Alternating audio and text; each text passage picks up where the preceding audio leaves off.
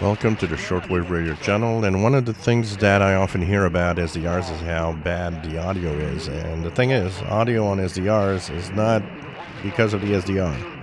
An SDR is a computer control device. It sends bits of data to the computer.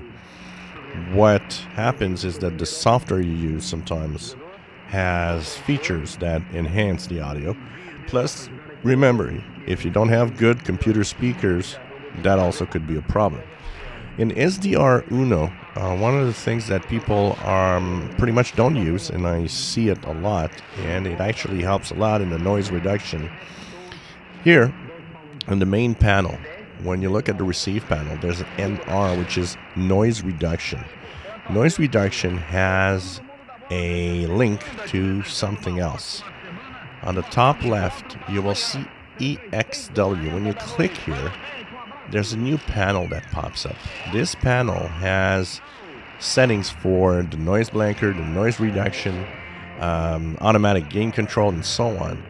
In here, you can actually play with filters. You can play with making audio better, so that when you actually switch the different features here and play around with them, you can actually add noise reduction that will reduce noise, that will change the way that the audio is, and might even enhance a weak signal to a level that will actually enable you to receive that signal. So this is one panel that I think is important to have in the SDRuno software. Simply click EXW to get the panel, and you know what? Start playing around with it. I've been playing around with it for a while, but I'm going to try to kind of grasp a little more about, how to make noise reduction and help with reception of different signals using an SDR.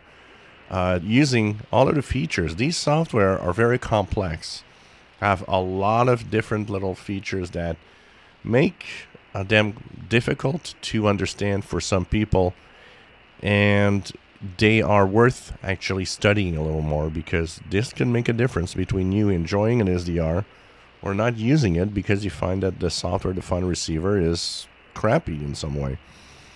Remember, audio is software-defined, not the SDR itself. As I say, it only sends bits of data. It doesn't send audio.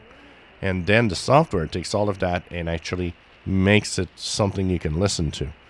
And so that's why the software you use is important. And I know that different people use different software, from SDR Sharp to SDR Console V3, which does have some interesting noise reduction features, HD SDR, and so on. And, I use SDRuno with my SDR Play RSPDX. So I think it's important. And it's important to...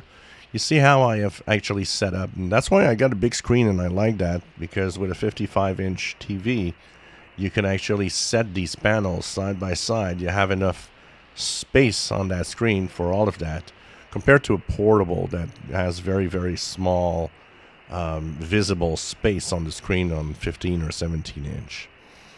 If you enjoy my videos, please subscribe, give us thumbs up. Thank you for watching our videos.